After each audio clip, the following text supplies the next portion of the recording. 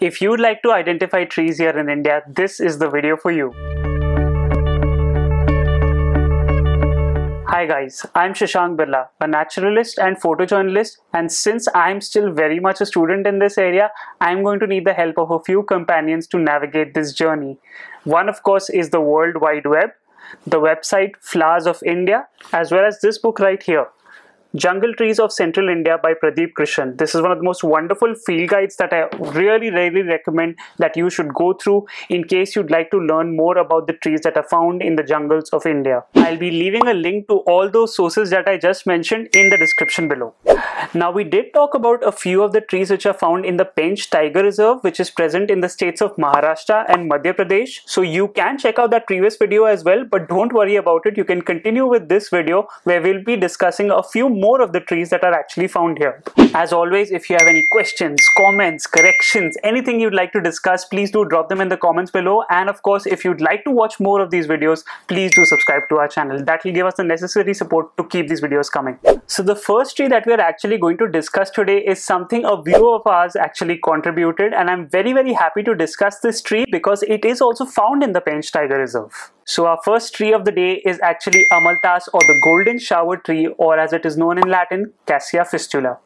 Now this is a very interesting tree, in fact a very popular ornamental tree. So it's not that it's just actually restricted to the jungle. You will often see this along the street sides, along the roadsides in many parts of India because it looks so beautiful with those golden vines of beautiful flowers that are draped all over the tree. Amaltas is also the state flower of Kerala, but apart from its popularity, it is also natively found in our Indian jungles, found both in dry deciduous as well as moist deciduous forests. In fact, it is so adaptable, you will see it in varying landscapes and varying habitats. Sometimes you'll see it on hilltops, sometimes you'll see it in the thick of the forest, sometimes you'll see it in areas which appear quite dry and rocky. But here's the interesting part, this tree still does very well in all of those areas. Now, Amaltas would be very easily recognizable when those flowers are out, but those flowers are not always out during the entire year. So you will need those four characters as always to identify the tree: the leaf, the bark, the flower, and the fruit. Now, Amaltas as a tree is rarely seen leafless. In fact, it sheds its leaves in the months of February, March, because of course it's a deciduous tree.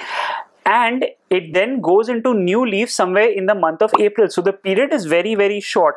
During most of this time, you will see that the leaves are those smooth green pointy leaves which are in pairs. And you'll also sometimes see them in this brownish red, coppery red color as well. And that happens when the leaves are actually new. Bark is not the most reliable feature that you can use to identify this tree because it tends to be a little variable. It may be smooth pale gray, or it may be also with dark scabs on it. But of course, the most identifiable characteristic of this tree is of course its flowers. And well, if you see an Amaltas flush, you can't really miss it, even if you are a little bit of a distance away. And it is a truly gorgeous vision to see these beautiful golden flowers hanging like vines. Interestingly, it happens during 2 points of the year, during the months of April and May, as well as during the monsoons as well. And you are a lucky person if you actually see this vision because it's truly satisfying. Interestingly though, the fertilization of the fruit takes quite a bit of time. It may almost be a year after those flowers come out that the fruit fertilizes. And interestingly, the seed dispersal is happening through a very natural rhythm because the fruits, which are these long brown dark pods as well, basically fall on the ground, and the pulp is really liked by a lot of animals. So monkeys, jackals, all of these animals may actually feed on them, and that's how the seed dispersal takes place. Now, there have been a variety of applications that Amaltas has also been used for in our culture. There are certain tanning dyes that are derived from its bark. Much like hair, it also has a very tough heartwood which is used for agricultural implements. And interestingly, in Ayurveda, it has a very interesting name known as Aragvad, which basically means disease killer. And yes, there have been certain properties to show that it acts as a laxative, but you have to be very careful because much like other Cassias as well, there are many parts of this tree which are also toxic. Well, that's about the popular Amaltas. Now let's go on to our next tree, Anogeissus, latifolia, or Dhavda. Now this tree has quite a distinctive structure. you'll actually see the trunk going up and up and up and up, and there are no branches whatsoever. And then suddenly, when the tree reaches a height of approximately 9 to 10 meters, that's just when you actually see the branches really sprouting out. So that has actually led to an interesting analogy in Pradeep Krishan's book, where he mentions this as gangly cadets with very short haircuts, and that's a very interesting analogy to actually remember these trees by. Now, this particular tree is not as adaptable as some of the other species that we've discussed, and it really only grows well in areas where there is going to be a good amount of organic matter in the soil which will be able to hold the water and it doesn't get drained off too fast. Now, coming to the leaves of this particular tree, well, the clue is in the tree's name. Anogeissus latifolia. Latifolia basically meaning broad-leaved. Yep, that's how the leaves basically are, broad. They may or may not have a pointy tip, but they are alternately paired, and they may sometimes be green, or they may also be this coppery red color, especially during the dry season. Much like other trees as well that we've discussed, it's a deciduous tree, which means it basically sheds its leaves, and that's usually around February. And then the new leaves coming tends to be a little bit variable depending on local conditions, but it is before usually the monsoon. The bark of this tree also tends to be a little bit variable, and it may be this pale grey, white, or having a flaky structure. The flowers of this tree tend to be quite different as well.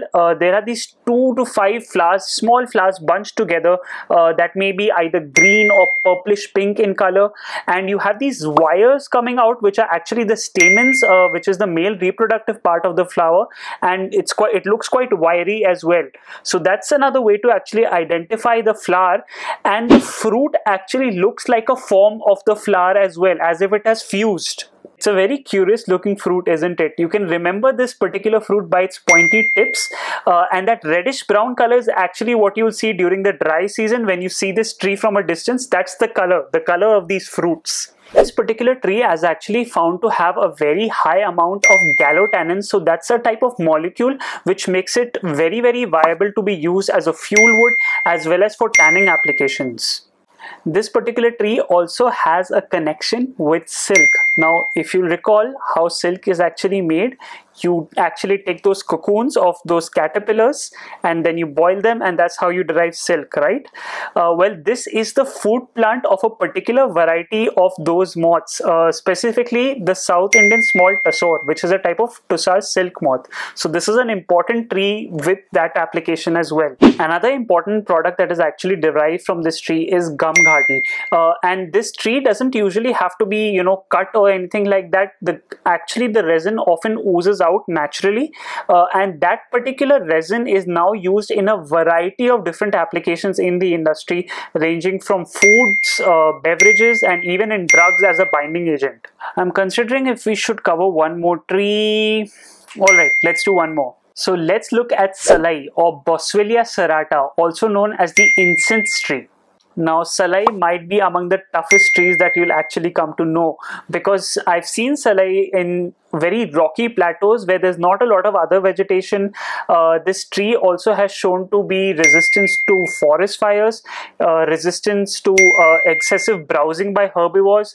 So this is a tree which is really, really toughened up and hardened to meet those poor conditions in which other trees may not be able to survive. Because of this toughness, it has actually been favored for afforestation practices as well. Basically, areas which have degraded over time, this particular species is planted to kind of renew that habitat. Now, the leaves of these trees are quite distinctive. You have leaflets, something we discussed before, but here there is just one level of differentiation. So you have these 14 to 15 pairs of leaflets, and then one single leaflet right at the end as well without a pair. Also, you will see that at the margins or the border of these particular leaves, there are these rounded sort of teeth or serrations that are also there. Now, because this is a tree which has adapted to hardy conditions, again as an energy conservation strategy, this particular tree goes leafless for quite a while. So it may shed its leaves as early as December or January, and then you'll see this tree in new leaf perhaps right towards the beginning or mid of June. Interestingly, the bark again is not reliable, though you may actually see it having a peeling, papery structure as well. The flowers again look a little different. They are actually growing like these bunches of white or pale pink flowers along a big pink hairy stalk as well. So you'll see this particular stalk actually come up and be able to see it at a distance. The fruits of this particular tree also go through a transition phase. They first start out as Pradeep Krishan puts it, he puts it like in the shape of a bladder, and then the color actually goes from green to pink and to finally pale brown. The flowering of this tree basically takes place during the months of February to March, while the fruit actually comes out during the months of April to May. The interesting thing that you'll remember about this tree was something I mentioned a little while earlier about it being the incense tree. And yes, there's a resin called Salai which is derived from this tree, which is used for the manufacturing of incense sticks as well. And of course, incense sticks are very popular in Indian homes as well for, adding a fragrance to our homes and during a variety of religious functions as well. But interestingly, this particular resin also has an application in the medical field, and it has been in fact scientifically validated to also show some efficacy towards the treatment of osteoarthritis of the knee. So basically, this has been known to be used in treatment of joints that are actually there in the knee as well. But that's about the commercial bit of this tree. You'll be happy to know that India is also a proud host to this particular tree. In fact, it is an endemic species that is actually found here in the Indian subcontinent. Well, that's it. So that's the 3 trees that we also additionally covered, which are also found in the Pench Tiger Reserve. Perhaps when you actually go on safari the next time, you can actually see these trees and point them out and maybe share that particular information which we just discussed with your family and with your friends. I hope you enjoyed this video.